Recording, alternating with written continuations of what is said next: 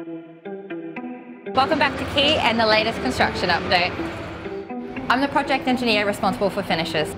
The first thing I want to show you is that we've chosen a texture and colour for our external facade and started painting the building. As you can see, we've started installing the glass balustrades with the beautiful handrail detail that follows the shape of the building. With materials now on the floor, we have started framing, insulating and sheeting the lower level floors. The project will be home to over 9,000 new plants when complete, and a significant amount will be integrated into our balcony planters, and construction for those will commence in the coming weeks. And that's it from construction. Let me hand you over to development. Thanks, Alex. Let's talk about some exciting new developments for the project.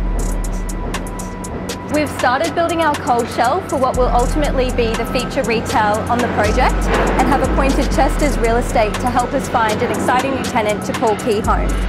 We've started procurement for our rooftop resort furniture, our social club including the dining room, lounge and wine bar, and on ground floor for our lobby, treatment rooms, gym and right here on our yoga lawn.